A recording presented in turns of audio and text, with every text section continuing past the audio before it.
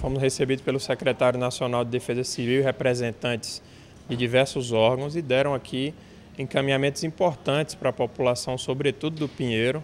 Hoje ficou muito claro aqui que a área que é considerada de risco do bairro continuam sendo as áreas amarela, laranja e vermelha. A Prefeitura já está fazendo a desocupação dessas regiões. Todos que vão sair vão receber o aluguel social e, claro, a gente já está trabalhando, e hoje foi pauta aqui, da possibilidade da construção de habitacionais para essas famílias que, porventura, no futuro não poderão voltar ao bairro. E também tem a questão da celeridade do reconhecimento, né? Isso também ficou decidido que eles vão dar essa atenção maior.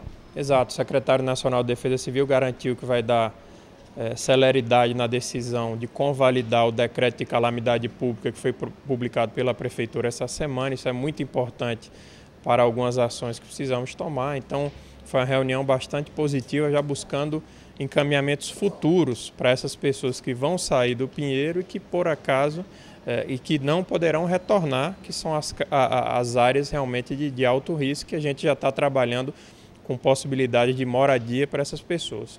Foi uma semana muito produtiva e conseguimos reunir a Secretaria de Habitação, como de Drenagem, como o Secretário Nacional de Defesa Civil. Então foi muito positivo, o governo entendeu, né, inclusive a questão do ordenamento das ações, né, e a forma que o caso requer, que é o bairro do Pinheiro.